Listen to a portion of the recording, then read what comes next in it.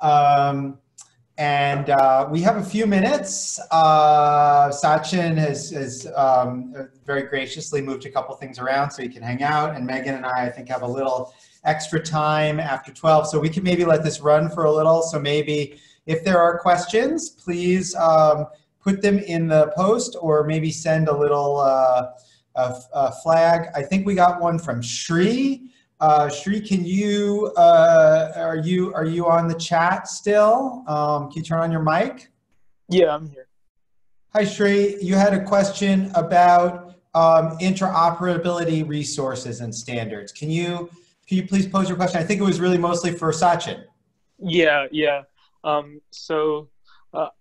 I'm really interested in how the AHR is evolving, and this administration, and especially this year, has seen a lot of changes with CMS announcing their interoperability guidelines. I was just wondering, in terms of collating EHR data, how does the administration's policies changing affect how you do your research? And what role is interoperability playing in your research with perioperative medicine, the CPT codes that you were mentioning? That's a great question. My heart is warmed by the fact that we've got the next generation of great researchers talking about interoperability already. So number one, the fact that you know that term is awesome. Number two, the impact is really huge on what I'd say is non-anesthesia data. So those interoperability standards, which you know are called FHIR, F-H-I-R, have been around for several years. It's a better standard than what used to be there before. But this administration has gotten really aggressive about making hospitals be required to do it and penalizing them if they don't. So what is now happening is that patients in the real world, I can go get my entire health record that is part of the FHIR standard, which includes my diagnoses, which medications I'm on, my lab results, which immunizations I've had. That stuff is actually not just theoretically available, it's actually available on your iPhone, on your Android phone, and any other FHIR compliant app. That was years ago. It's a reality now.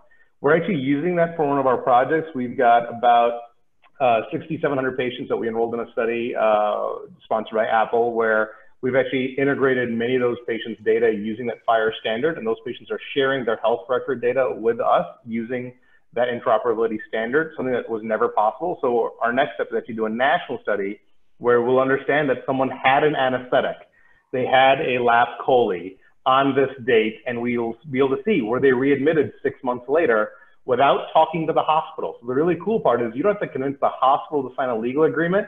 I can recruit somebody and get the data from the patient. What's missing there is, from a perioperative medicine perspective, is you won't know were they hypotensive during that surgery or not, because that FHIR standard doesn't currently include the intraoperative anesthesia record. So if your focus is the intraoperative period and the interventions there, you're probably still not where you need to be with the FHIR standard. But I'd argue that the most impactful research we do is not just intraoperative focused only. It's about surgery, anesthesia in general, and then what is the long-term outcome. So our long-term outcome ability is much better with the current FHIR standards. That was a great question. Thank you, and great answer. Thank you, Sachin. Other questions? I don't think we have any. I haven't seen others come in the chat, and I'm also looking in the Q&A.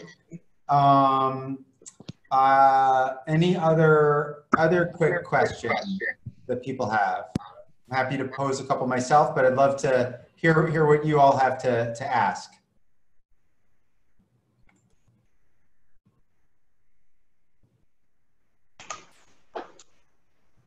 Christine Chen has a question.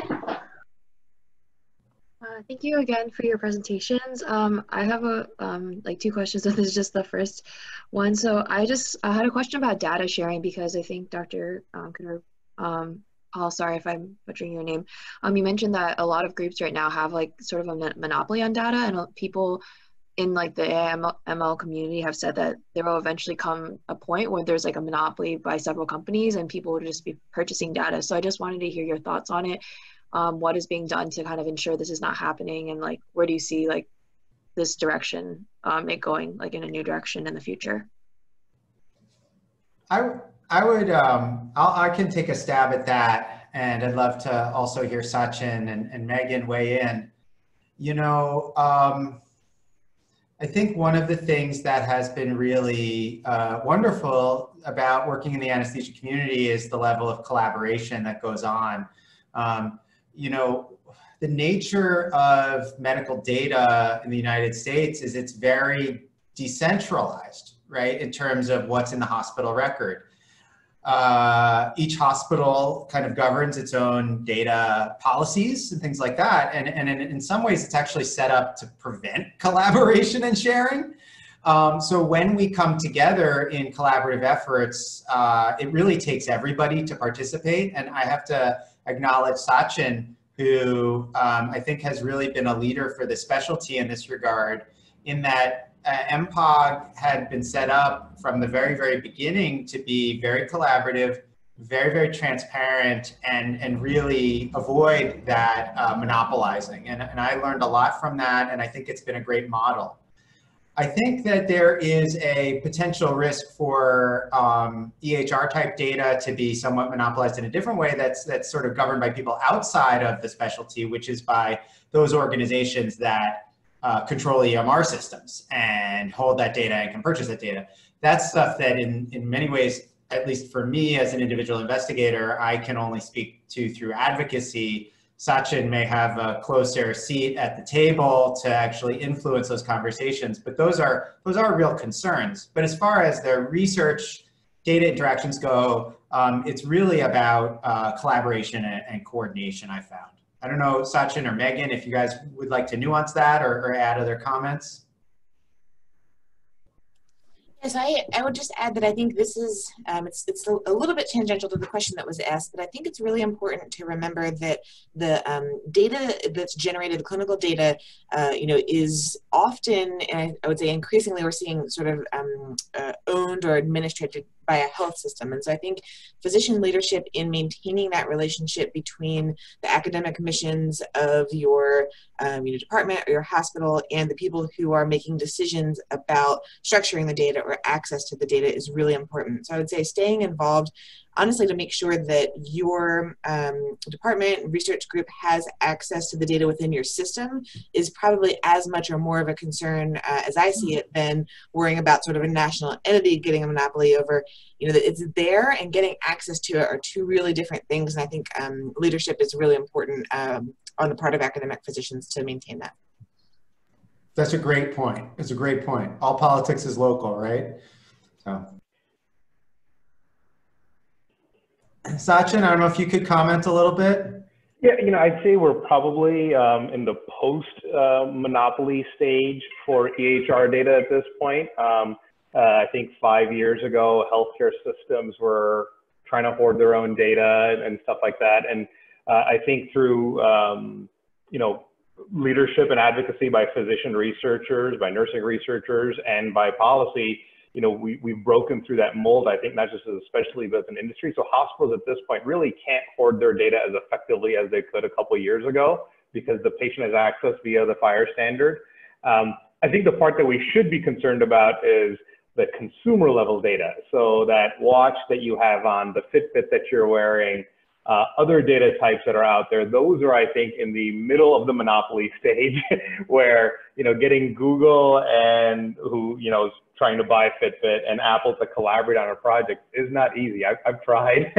But once again, I think it's the consumer that will be our nidus of action. I think 5 years ago, 10 years ago, we really focused on healthcare systems as the bad actors. And at this point, it's not that they became good, it's just that legislation and reality bit them in the butt. And so they've had no choice but to share. And I think now we're going to deal with consumer data stream industries dealing with the same thing, which is they're going to fight tooth and nail to make their data their unique differentiation. And once again, legislation and focusing on the constituent, which is the patient, getting the data from them. So we've shifted our strategy from focusing on CIOs and CEOs of hospitals to how do we get the patient to believe in the value of sharing their data, because that's the long-term strategy. And in that context, I'm not super worried about monopoly because I think the patient is going to win in that one.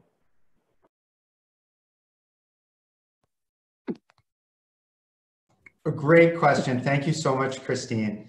And I too, as Sachin mentioned before, I too am cheered by the future prospects for anesthesia research that people are thinking in these directions. Other questions? It's already noon. It's optional, of course, for people to stick around if they wish. The panelists have volunteered to stay for a few more minutes if there are any other questions. Anybody else? Let me check the Q&A and see if anything else came up. Anything else in the chat, or that anything people would like to spontaneously bring up? This is Shri. I just had one more question for Dr. Kheterpal.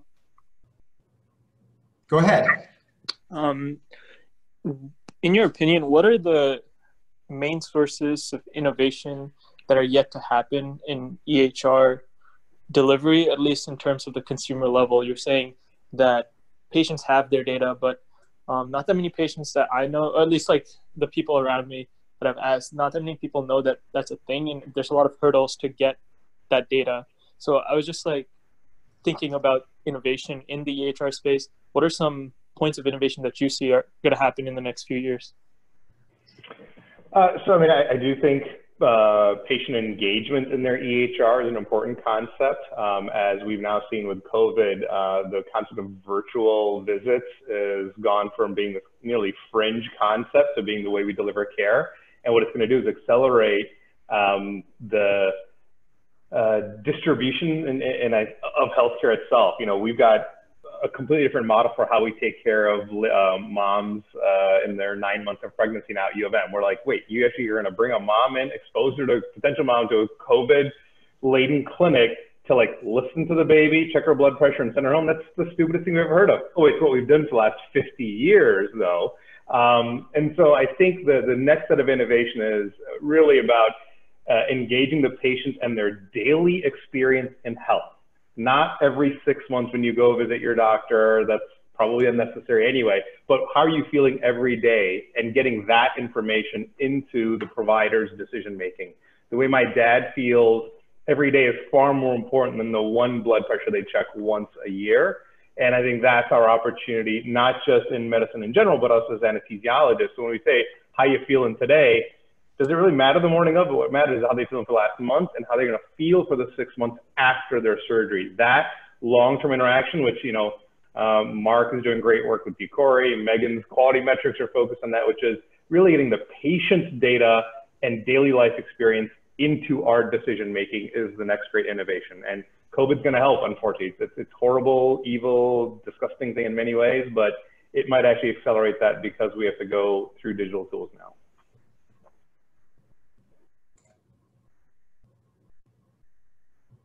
I have one last question here. I'm going to let Christine have the mic for the final question. Christine, can you read out the question you posed? Yeah, sure, I'd be happy to. So it's more like a two-part question, but I'm curious that like currently ML and AI have really focused on things like imaging, pathology, radiology. There's a couple startups that are currently being developed in Boston and around the country. So I'm just wondering, what are some new directions and fields for ML AI research that you see on the horizon, given the current limits, such as like IBM's Watson? You mentioned that the trial done at MD Anderson wasn't successful. So I'm just thinking, what are your thoughts there? And do you think, because there's currently in talk in the AI ML community of this like AI ML winter, where there is no sort of breakthrough that similar to what happened a couple years ago by like people like Andrea of Stanford that allowed the field to push a lot faster. Do you think another sort of breakthrough is needed in order to more effectively apply these techniques to healthcare, or do you think the bottleneck is somewhere else? I'll take a stab at that first, if I might. And I do think that there's a breakthrough that's needed. But I would argue, as somebody who's somewhat on the sidelines of the ML AI discussion, is that, you know, I think in medicine, we still have really important evidence gaps in terms of knowing what works. And I think that developing efficient algorithms for ML and AI in terms of prediction are useful for prognostication, perhaps. And that's one important, very, very important role. But even with that, prognosticating important patient-centered outcomes, things that matter to patients, that relies on better data, and data that may not be automatically accessible in EHRs, as Sachin mentioned, but then also knowing what to do to impact those outcomes. And I think we have gigantic glaring evidence gaps in terms of how to practice, in terms of what things may be effective interventions to improve outcomes. And that's a space where things like pragmatic trials and high quality comparative effectiveness studies come in that look at outcomes that matter to patients.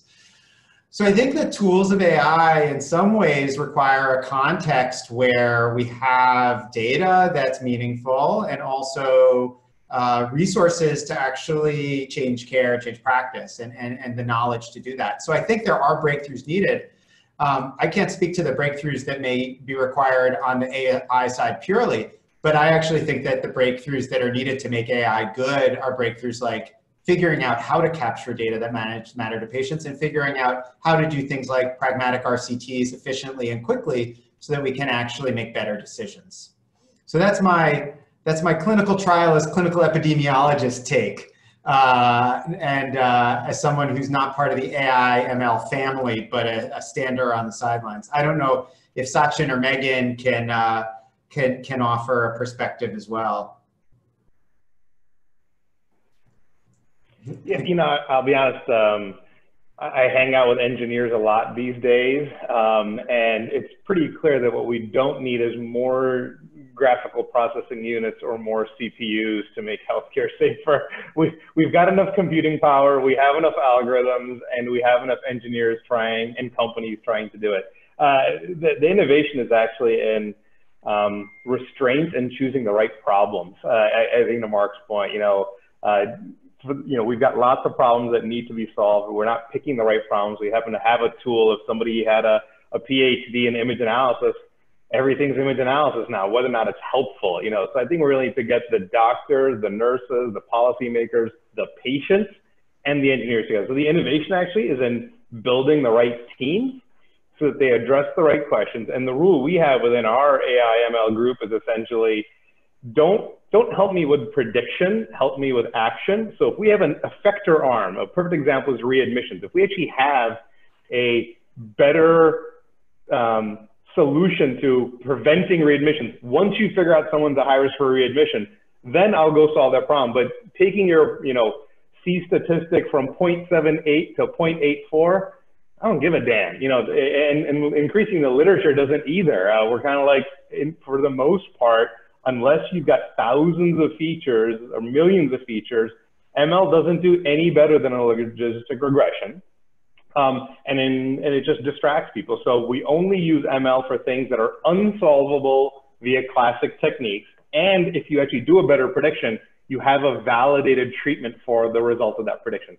Telling someone they're going to die for sure is marginally helpful in improving the healthcare system. We've had tools to do that for a long time. We ignore them all. We've had Apache scores in the ICU for 20 years. This person has a 99.9% likelihood of dying. Okay, we put them on a vent, So it's not about prediction, it's about action. So it's about picking the right problems. This was an awesome conversation. I'm so glad everybody joined. I really want to thank Megan and Sachin for participating and sticking around after as well. I want to thank Shri and Christine for their questions, as well as everybody who participated. I'd like to thank Olivia Stevens for organizing this. You did a great job, and I think really made this seamless. And in absentia, I'll thank Harriet for her leadership in making MSARF a reality in spite of COVID imposed constraints. Thank you, everybody. I hope you continue to have a great experience in the MSARF. I think I speak for all the panelists, I hope, when I say you can always reach out to us if you have questions. We are all thrilled to engage and love to see anesthesia growing and expanding. So please keep in touch and let us know how we can help you.